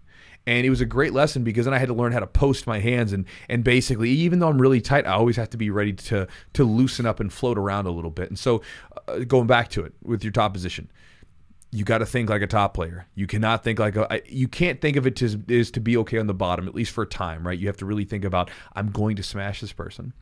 And then the other thing is that when you go against those people, you've got to be ready to float around a little bit. So you got to be tight. And like I said, I would encourage you to use side control, knee on bellies, back mounts, things like that. And then be ready to move and be ready to abandon position if need be, just to maintain the top position, and so you don't get rolled over. Those are excellent. Like the mindset portion that you just mentioned in the beginning was that's huge. Like it's like you have to fight like your life depends on it, you know. Like your goal is to stay on top. So like, yeah, if you're comfortable on your back, you're okay giving up the takedown or giving up the the sweep. It's I'm where I want to be anyway. Right. So it's good to have that in your back pocket. Yeah. But like, you're never going to develop that if you're comfortable playing in that position. So the floating part, yeah, as well. Like, because you can you got to know when to apply pressure and when to kind of let off as you feel somebody. Because if you lock up too tight, they're just going to move you. So especially skilled, bigger guys are a little bit, have a little skill and they know how to position their hips. So yeah, the mindset thing I think is where it begins. Well, to me, it always starts with that, right? Because it's just one of those things where you really got to limit yourself to those positions, and it starts up in the old noggin. Well, and it's also a bad habit, to have. Like, I remember at a tournament, I did fairly well, but like I gave up top, and I gave up points. It's like, you never want to do that. I was like, I didn't give it. I just kind of didn't fight it. I just kind of sat back to my butt. Well, like you said, I'm comfortable here. Yeah. This is where I want to be. But yeah, you gotta fight for it. Don't give everything up. And if you end up there, great. You know what to do. But and then positional rolling, I think is great. Start in the positions that you're weakest in when you're training. I think that's a great way to put yourself there, force yourself to be there. You did that with triangle chokes when you were first starting out. Oh, right? Yeah, the triangle chokes. I played my guard. I did that with my my side control escapes. Yeah, I mean, like any position that if I ever want to get better at a position, I always do positional sparring more because time and position. Yep. It's as simple as that. If you want to get better at anything, time and position. That's great. It's the way it works. We got one from, it looks like Wood right here. This one right below. Yeah, I had trouble with my with anxiety when I started, being out of shape. Plus, okay, I thought he said he was that he was having trouble with anxiety. Never mind. We'll keep on moving on. All right. I thought he was having trouble with anxiety right now. I was going to tell him to breathe. Let's see. We got one from Devontae. I think he's actually one of the guys at the gym. He says, Chewy, can I get some recommendations on healthy food that tastes delicious to include in my diet? Come to class 3 to 4 days a week. Love it. But I want to be more fit and to get better at jiu-jitsu. So cool, man. Let's take a look. Foods that are here's the thing. You've got to lose the idea of delicious, right? Like, because delicious is different for everyone. Tastes good works for me, right? like it has to be good, right? But I don't need. Here's the thing about me when I'm eating. I'm not eating most of the time, especially now. I'm not eating for because I want everything to taste good. It's like I just need it to fill me up. Here's a couple ideas. One is I first off, baked chicken is one of the staples of the diet. Baked chicken and then in some sort of beef, right? Those are the things I eat the most as far as meat sources go. One of the things that was helpful with when I was cutting weight for the pans and I was trying to lose some weight, it was I would get this like sugar-free barbecue sauce. It's got like some Splenda in it, so it's got some stuff in it. But I was trying to lose weight, so do what you got to do. But it tastes pretty good. It was actually like pretty good barbecue sauce. They sell it. You can go to any grocery store; they'll have it. It's got it's Hughes's. I think it's Hugh or something like that. Like that. It's the Hughes sugar-free barbecue sauce. Just look for it, you'll find it. And I would put that on my chicken, and it tasted pretty damn good. But again, for me, like rice with some, and then I'll do like ground beef. I'll just like smash up the ground beef and do some lean ground beef with like different curries and stuff like that in it. Yeah. And some spinach, rice, and ground beef. Dude, that's a good meal for me. And like I think it tastes delicious. And then, you know, some other stuff you can do. You can do,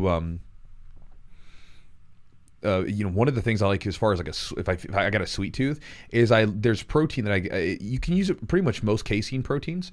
I use a protein. It's a whey and casein blend called UMP.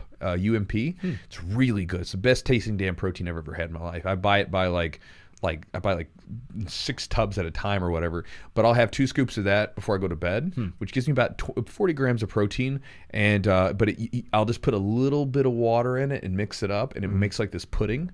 Oh wow, it's delicious. I'll actually have to do some videos on it. I've got some old cooking videos on the channel, but I'll go through and make a couple more. But and you can actually look on the channel, Devontae. I've got a couple old videos where I was cooking and like doing crock pot meals and stuff like that. That stuff tastes delicious.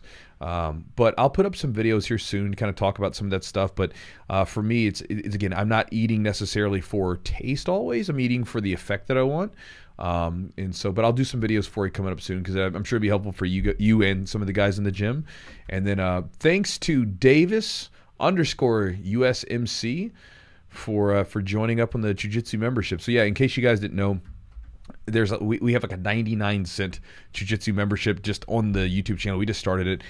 Spartan's been taking some like sort of behind the scenes stuff, and like at the end of classes we'll have I'll typically do a Q&A with everybody, and he'll take bits and pieces of that and make some extra videos from it. And if you guys want those, you can. It's 99 cents. It's a buck, so you can join in and you can get you can see the emoji right there. Yeah, what is it? Go down to it right there. See? Down below. It's a belt. Below. That one? Yeah. Oh, okay, I see that one. Yeah, so he's got the belt now. But yeah, if you guys want to check it out, you can just press join on the channel. I mean, it's a buck. How about rehab for the shoulder? Let's talk about that. Since you've had that's for Robson Suarez. So rehab, and then I think you put prehab. I mean, I think there's a lot depends on what's going on. A lot of options. Dude, here. the shoulder's a complicated joint, man. Like it depends on what's wrong with your shoulder. Yeah, I mean, getting I think the basic answer is get an assessment. Obviously, see somebody that knows. But if it's like general stiffness in the shoulder, you know, there's you can look up controlled articular rotations, which are like these joint circles you can do.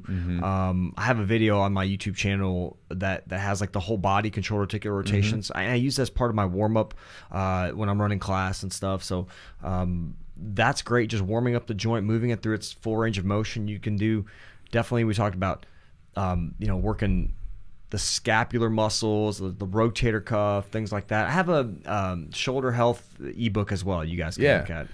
And those CARs, the CARS, controlled articular rotations. Yeah, those actually they helped me out a bunch. Because earlier this year I had a little shoulder tweak, and he had me doing a couple exercises, and that was one of them, and that helped out a bunch. But I would definitely say, like, before you say like, hey, what kind of stuff do I need to do for my shoulders, you should probably hire someone, a guy like Eugene, who can take a look at your shoulder and go, okay, you're tight here, you're loose here, this is hurt, whatever, and they can actually give you some assessments rather than kind of like going into it blind. Now you can go online and there's all kinds of stuff. Like I was trying to figure out what was wrong with my shoulder once, and I had a strained subscapularis. Is it? Subscapularis? Okay, I said it right. Okay, it's been a while. So that's like an internal rotator. So yes. It does this movement. Yes, internal rotation. So it was bothering me, and I did this test where the lift-off test off my back. So I put my hand behind my back, and I did this thing because I was looking at how to assess myself. Yeah. And I remember I was like, oh, it's a subscap pull. So I sent Eugene a message, and I said, hey man, I think I pulled my subscap. And he's like, what makes you think this? And I gave him the reason it was injured, what happened, and the test I did. He's like, yep, sounds like it. Sure enough, he did a test, and it was that. And he put some. You can kind of figure some stuff out. Like I think like if it's just like a little tweak, you know, it's not like don't don't like if you can't lift your arm, that's a serious issue. But like if you just feel like some general stiffness, soreness, some tightness, I mean, you could find some decent things online. Like start with just the controlled articular rotations, those joint circles. Those can be, you know, do them in a pain-free range. That's very important as well. And then nothing you should do should be painful. Like don't push through pain. That's never a good idea. But you could try some basic things like that and just see how it goes. And general rotator cuff strengthening is never a bad idea for prehab. Just the stronger your arms are, the better. You know, I mean, you guys have a great grappling power program, which checks a lot of the boxes for just general strengthening. And you're doing basic lifts. You know, you're doing push, you're doing some pull, you're doing squats. You know, it has kind of the basics there that you can kind of start with. So I think general strengthening is really important. Yeah, one of the things I'm actually doing a lot of work on right now is my rear delts and my upper back, and basically doing all this stuff that pulls me back. And because, again, from jiu-jitsu and from some other stuff, my body wants to round forward. Yeah. And I can definitely feel it being tighter in the upper back. This one was, I think, meant as a joke, but I want to answer it anyway. Sure. Where is it? I'm going to bring it up right here, because I got a fun story to share with you guys. So, OU Cap'n says, have you ever used a BJJ 9000 dummy before? If so, what are your thoughts on its effectiveness? You probably know my thoughts on BJJ dummies. Man, listen, I'm okay. If you can use a dummy and use one and actually use it, man, more power to you. Go use that sucker. Here's my stories with BJJ dummies. One of my buddies, so it was me and two other guys that did jiu-jitsu. We lived in a house together, and he bought a jiu-jitsu dummy. And you never used it, did you? Well, his plan was to use it to drill and do stuff like that when he couldn't make it to the gym. And what that dummy ended up becoming was a glorified like gag around the house. So I remember what we would set it up in different places to scare the crap out of people. I remember we would set them up at the table, like, and so when someone would come in the morning, they'd like, oh god, they thought someone was sitting there. We named him Larry. I remember one time I took Larry the dummy, and I leaned him against my bedroom door. My girlfriend at the time was staying over there, so she slept there, and I closed the door and I put it up on top of the door. And so, I left to go to work, but when she opened the door, the dummy fell on her. Oh, yeah. And it freaked her out. And she sent me a text message. She's like, all pissed off. But, I remember one time I got one in my basement just sitting there. It freaks people out. I set Larry at the bath in the toilet one time just to mess with people. But anyway, so that's what he got used for. And eventually my buddy sold him. And then we had one at the gym because one of the women that used to train with us, who was she was really training all the time, and she was training a lot. And then she said, I'm going to drill with the grappling dummy. And I'm like, okay. And she got the grappling dummy, and it ended up becoming kind of like another Larry, where we would just like put him in poses and have fun with him. And eventually she came and collected them and sold them off to someone. And so I think they're great if you can use them. Now, I have had a couple of students use them a little bit. And the price on them has probably gone down. I mean, back in the day, they used to be like $500. I think they probably that BJJ 9000. Is that what they were talking about? I don't know. Those are like very rigid and stiff. They like have like this like wire circular like bottom half, and then it's got like a torso on these two arms, so you can actually stand up on them. Okay. And, or you can like climb on them and stuff. They're very different. I don't know. Like they have like a whole like videos on how you can use them. So, I mean, I don't know. Here's my thing. If you were asking me as a coach, right, and even someone that went through the lockdown, right, because that's why a lot of people are using these things, I spent more time just focusing on my body. I did a lot of stretching. I did a lot of solo movements. Buddy of mine has a thing called Gold Medal Bodies. It's called GMB. He's a jiu-jitsu practitioner who was a judo black belt and also is a junior national, like a gymnast or something, but he does all this crazy, like all the animal movement type stuff, all that crazy movement where you watch people move, and it's so cool to watch them just do some hand walks or whatever, and they can just do it so smoothly. I did that course, and I did that because I wanted to do different stuff with my body, and my thinking behind it is that if I can get my body to do all kinds of weird stuff and put myself in weird positions, that I'll be able to adapt those to jiu-jitsu more effectively, and I'll be able to learn jiu-jitsu more effectively, and it's not going to be as big of a deal. And the reason I base that off of is I remember when my coach at the time, Hanato Tavares, came in and did a seminar. He taught us. We did this like hour-long warm-up session essentially of gymnastica natural drills, which are very similar, where you're doing all these different movements and stuff. Yeah, so we're doing all those movements for like an hour before. Well, I remember I kept practicing those movements. I just thought they were a good warm-up, and it was something fun that I could do sometimes that was a little different. And I remember I practiced them for like several months, and I remember starting to roll with different people and being in weird places, but still having balance and still being able to figure my way through it because I had improved quality of movement with my body. Yeah. And so for me, it's like jiu-jitsu is movement. So if I can move better, I can do jiu-jitsu better. You know, and again, I find it more intellectually stimulating than just banging out reps on a dummy. Now, that said, I do know a few people, there's a few, that drill with their dummies. So if you can do it, do it. But otherwise, I would do something else. Those are $1,000 bucks, $1,000? Yeah, for $1,000, no way. You get a membership to a gym for like 8 well, months. the gym might be locked down. I bet, but you know, the gyms might be locked down. I bet you could pay someone to be your jiu-jitsu training partner for less than it's like, hey, buddy, will you be my partner for a couple months? I'll pay you $100. I'll pay you $100. I bet you could pay someone $100 a month to be your jiu-jitsu partner. Yeah, come over for a couple times. Oh man. Let's see here. John Medij says, Chewy, can I come and train at your gym if I roll through next year? I'll pay, obviously. Yeah, man, come and train. And by the way, you don't have to pay. Like, if you're just stopping by, now if you're training for a while, it's fine. But if you're just stopping by for a training session, you don't have to pay. Just come in and train. If you really enjoy the gym, you have a great time, buy some shirts and stuff to take home with you. You know, you get to just kind of train with us and be perfectly happy to host you. This is a great question. It's a funny one. I don't know. Have you ever called out a fake black belt? Yeah. You have? Yeah. A jiu-jitsu fake black belt? Uh-huh. So this I don't know this story. This is actually before you.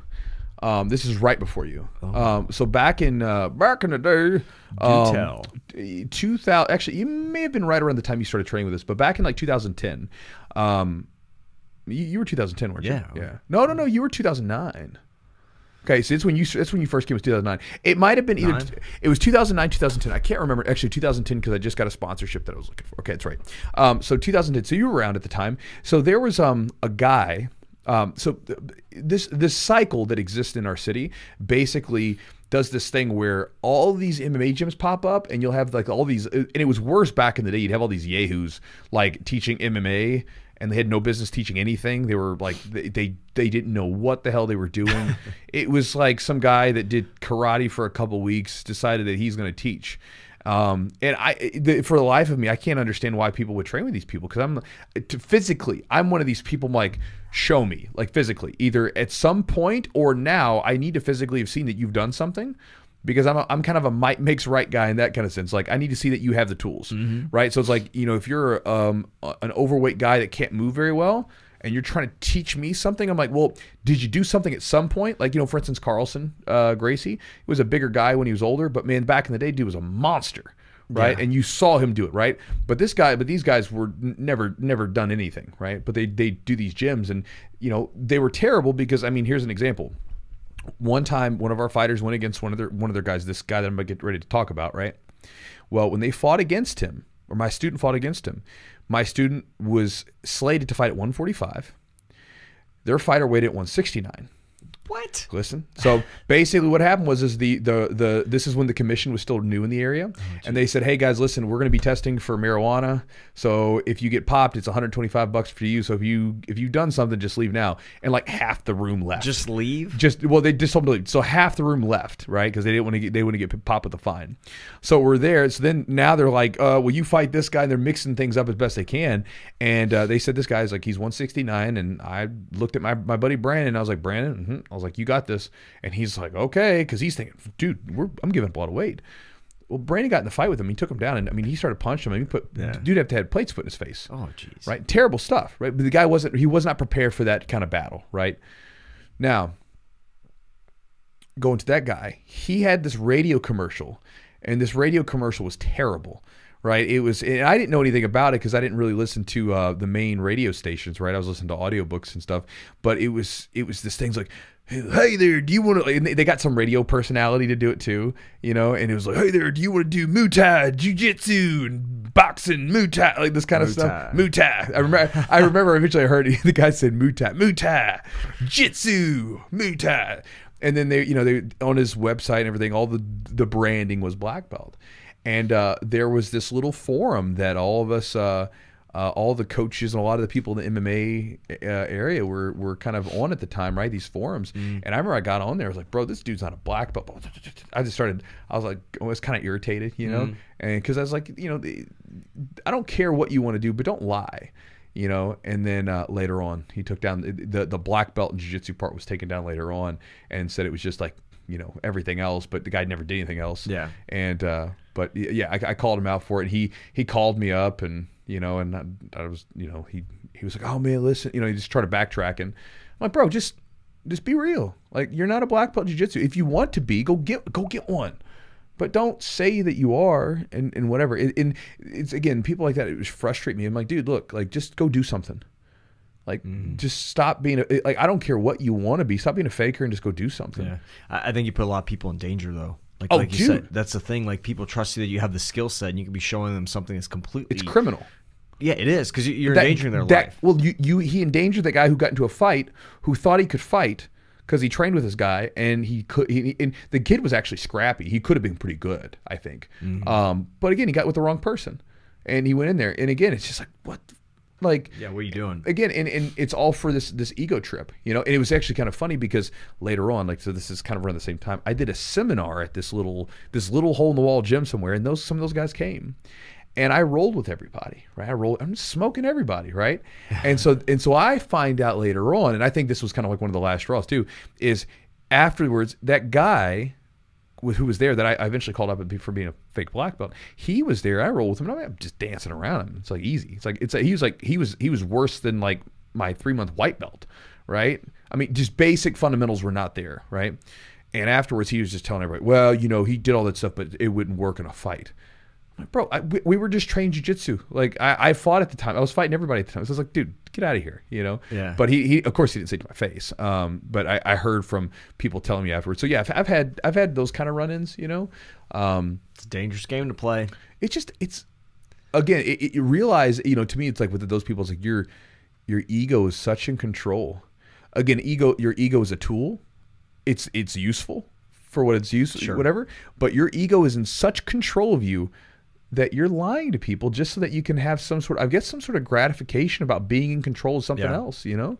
I don't know what kind of weird thing that is, but yeah. All right. I don't know. We got any more questions? Let's see. Nearing the end.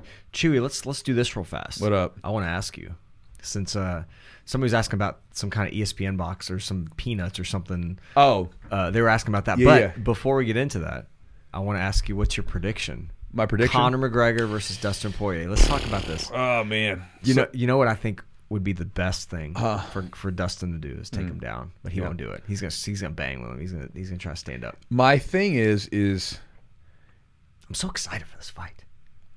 Every time I've went against Conor, with the exception of Diaz number 1, yeah, I've always been wrong. Like, he always comes out and does something. He's good. Yeah, you know, it's like he's a good fighter. Poirier's a good fighter too. You know, I'm so bad at these, man, because I don't watch as much fighting as I used to because I'm like, it starts so late. Yeah. But I'll be watching that fight tomorrow. Both those guys have been around for a while, so you kind of know. And Dustin's been fighting consistently, and dude, he seems so durable. And they fought at 145, now it's 155. So I think like there's got to be some difference in like being able to take a punch. If you're dehydrated, your body can maybe not take a punch. It's hard to say. My gut instinct's telling me McGregor, but I won't be upset if Poirier wins. I think I think if it's Poirier, he might wear him down, and like because I think Conor has been really. He only fought like a minute and a half, right? Well, in a year. And Conor, like, I mean, he tends to. That's where he tends to poop out. I mean, like, because just traditionally, the longer the fight goes, he tends to have a little bit of trouble. But he's so dangerous that he puts people down early. He does. And so it's like one of those things where maybe if it goes longer, maybe Poirier can win. Who do you guys think's going to win? Got McGregor in round 2. I would not be mad at either one. I don't know. Like I think I'm gonna pick McGregor. But I don't know what no, the I get odds what you're are. saying. It's not like we're not saying it's a world apart. And it's a fight. You never know what's going to happen, but it's just one of those things where, you know. If Dustin can just throw volume at him, I think it can get him. But Nick Diaz versus Nate Diaz, MMA-wise. Oh, my God. They're so much fun. Both those guys are so much fun to watch. Man, you know, probably Nick. I think Nick. Nick, I you know, I remember watching one of the first fights that I saw Nick fight. He was fighting who did he fight? He was fighting a guy, and I forgot the card, what the UFC card was. Like, I think the guy's name was Jeremy something. The guy that he fought ended up eventually getting on the Ultimate Fighter season where they were trying to make their way back in. But he was the guy, and I don't know if it was true, but he like left to like hang out with this girl. You know what I'm talking about? He's a blonde-haired guy. I don't know if I But anyway, I remember seeing him then, and he had like beautiful jiu-jitsu, was doing arm bars and stuff like that. And then I remember watching him fight Robbie Lawler when Robbie Lawler was like doing his first run in the UFC. Where scary fella. Well, this was like Robbie Lawler first time through, and you know where he's scary. People, he's 19 years old. He's just folding people, and you know, Nick was out there like hitting him and making fun of him and saying stuff to him. Like he like jabbed him, I think. And but I'm saying, but he was doing it the whole fight, and he was just talking to him, and you know, Big John's telling him whatever. But those dudes, you know, terrific fighters, you know. But I would probably say, you know, if I had to choose one, Nick. But I think it's just because that was like the first one. Yeah, he's like the original. Like when I got into, well, I mean, for me, it was the first one. For Nate, and for some people, it's probably Nate was their first experience with the Diaz brothers, right? Because they got into MMA later. For me, when I got into MMA, in especially like 2001, 2002. I saw Nick in like 2003, and I was like, "Oh my God, this dude's pretty good. He's good on the feet and the ground, and everything else. He's fun to watch." So, I remember my favorite fight of his, which was a no contest, but it was Gomi when I think Gogo plotted Gomi, and got taken away from. Oh my God! And it was a pride. It was the only pride I think they had in the U.S. In America, yeah, they had an outdoor event. Everybody, they had like Fedor, they had everybody. They had Nogueira. Such a good card. I know all those, and Strikeforce used to put on some hella good cards. I think we were in the one where we were in Nashville. No, it was Cincinnati. We saw Josh Barnett. We saw Josh Barnett. Man, but the fight that Strikeforce card, the fight that got me was Daniel Cormier when he went against Bigfoot. Oh, you remember hearing that? That was I was talking about his fist hit his head, and it sounded like a gunshot went off. And I mean, the whole crowd went quiet for a moment, and then the big guy fell, and then I was like, "Oh my God!" Just the loud crack of that, dude. That's crazy. A crack that's audible for in a big arena like that. That's scary. And Cormier is like this little pudgy heavyweight, and you're like, "Who is this dude?" He was incredible. And then Jeremy Jackson, Trey Scholl. Yes, that was it. That was the fight with Jeremy. That was my first fight that I saw Nick Diaz with Jeremy Jackson. There you go. Yeah. Trey told me that he was listening. He caught up on all the podcasts. It took him a few months, but he caught up. I was like, dude, you're committed. Appreciate it. Especially if you endured through some of those early ones. Oh, there's some of those rough. Like when we were talking through the fart can. How dare you? Hello, hey there, Eugene. Yeah. All right, guys. Let's we'll wrap it up. We got any more questions? Send them down there. Maybe answer one more. Let's see. So Chewy, what we got planned? Anything on the horizon? Anything you want to mention? Well, I'm going to Costa Rica this weekend. Don't rub it in, sir. Yeah. Things coming up. Well, so in March, April, just giving you guys kind of an early heads up. March, April, we'll have March or April. I say April. I sound like I'm full. March or April, I'm having an origin gi made. And so you guys will be able to get your hands on those. It's cool looking. Yeah. Well, and there's two of them. So I don't know what I'm gonna call them. I might call it like the Gemini launch or something, because there'll be two gis, right? So Gemini's two. Yeah. But there'll be a white and a black version that you can get your hands on. And I should have, my book should be, I have like a little book. It's mainly like a fundamentals book for like white belts, some ideas and stuff. I didn't want to get too technique heavy in a book, although I might include a fundamentals like course with it, just to help out. But that book should be ready in the next month or two. So just kind of keep your eyes looking on the lookout for that. And yeah, and that's that. So yeah. Yeah, and we got sponsors. Thanks to our sponsors as always. Chewy, you want to say a word or two? So thanks to our sponsor, first one, Charlotte's Web. If you guys have watched the podcast or listened to the podcast, you know what I'm talking about. I'm a big fan of CBD for a lot of you guys, that if you can take it, right, because I know that sometimes there's weird stuff, Origin Geese the balls. I don't know what that means. I think this means they're good. Oh, I don't know. I don't know. Sorry, I got distracted. I said balls. But again, if you guys are, if you're someone that's training a bunch, I really like it for stuff. I know that the first time I got into CBD products was I was jacked up with a shoulder injury, and I remember I had this nagging injury in my back where every time I would train hard, the muscles in my upper shoulders and my back would flare up. And I remember one of the guys came up to me, rubbed the CBD balm on my back. I didn't think anything of it, but I remember when it was sore, I would have to be hunched over so it didn't bother me. Yeah. And then a couple hours later, I was working at my desk with an upright posture, and my girlfriend, she comes up to me. She says, "Nick," because she doesn't call me Chewy. She says, "Nick, your back feeling okay?" I said, "You know what? It is. It's crazy." And so then I started taking the tinctures. Liked it. And then Charlotte's Web contacted us a while ago, a couple of years ago, and they were like, "Hey, would you like to do a partnership?" And I said, "Well, let me try your stuff out."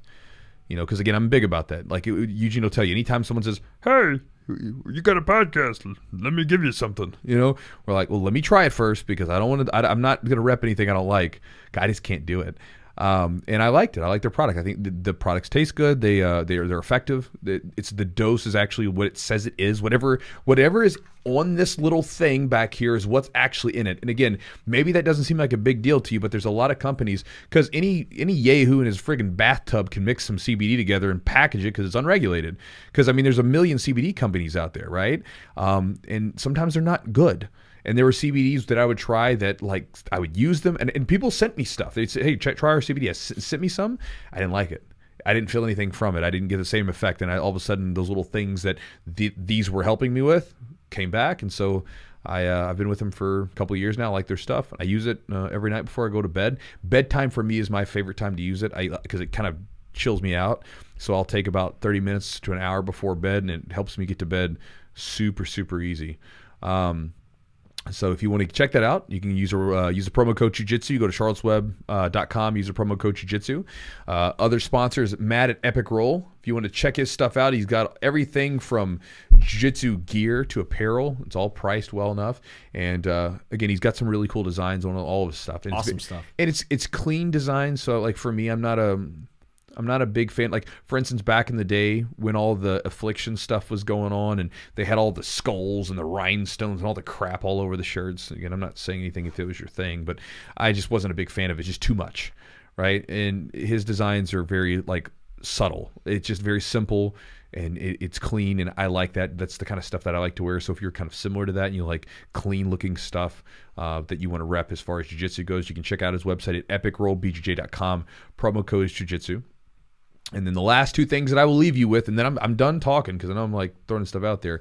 One, 99 cents on the YouTube channel. You can click. We have some behind the scenes stuff that I put up there. Everything from, it's like just random stuff that we post from the classes, and some random stuff that I post from, like, just if I'm talking in the car about something I want to share with you guys, I put it up there. And those are here.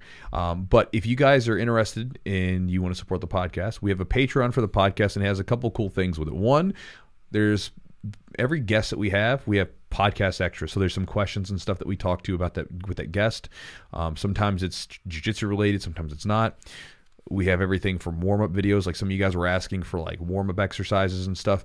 Eugene has a warm-up video inside the Patreon. We put together, Joe and I have our like beginners lifting template in there. I've got some stretching videos that I use in there. There's also some different videos that we've put up there from my training and different things like that, and rolling videos. And then we also have an option that comes up every 2 weeks, which I'm going to have to figure out how I'm going to do this week since I'm going to be in Costa Rica. But every 2 weeks we do a jiu-jitsu, like kind of a live hangout on Zoom, where I sort of talk about something and then get to answer some questions and just kind of bullshit with you guys a little bit directly live. And it's usually very small. It's usually about 10 of us. So again, if you'd like to kind of check that out, you can go over to patreon.com/the Jiu-Jitsu podcast and you get details on that. And with that said, guys, that's it. So there's we lost like 30 of you guys. Someone said, Chewy, I'm not listening to your stuff. I'm getting out of here. 30 people left. You guys are sticking around. Thank you. We appreciate it. We always go on some rambles at the end. So let's see. Someone says, who would win in a street fight? BJJ. Bro, BJJ isn't made for the streets. You couldn't get it close. Oh, someone's just making some jokes. Okay. They're being so anyway, all right, I was making sure. I was like, didn't know if we were getting in trouble. But anyway, guys, hope you guys have a good weekend. Thank you for joining us, and I'll try to get some clips for you while I'm down in Costa Rica. And don't rub it in, Chewy. Don't rub that. You're getting jealous. I am. When you go to Hawaii soon, I'm gonna like do some. Let's hope I make it. Yeah. Let's hope they let us go. Thank you guys. See y'all next time. Later, guys.